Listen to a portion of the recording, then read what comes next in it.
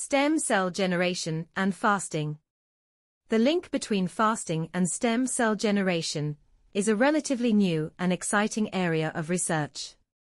Studies suggest that prolonged fasting, around 48 to 72 hours, can trigger the production of new stem cells in the bone marrow and potentially other tissues.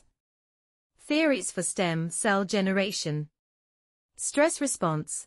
Fasting activates a cellular stress response, possibly prompting stem cells to proliferate for repair and regeneration.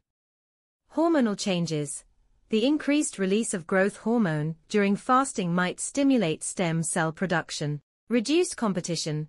Fasting might reduce competition for nutrients and space, creating a favorable environment for stem cell growth. Important points to remember. Research is ongoing. While promising, research on fasting and stem cell generation is still in its early stages. More studies are needed to confirm the benefits and understand the exact mechanisms involved. Individual differences. Fasting affects people differently. The optimal duration and type of fasting for promoting stem cell production might vary based on individual factors. Consult a healthcare professional. It's crucial to consult a doctor before attempting any extended fast, especially if you have any underlying health conditions.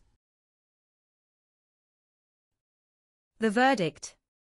While fasting's effect on stem cell generation shows potential, it's vital to approach it with a cautious and informed perspective.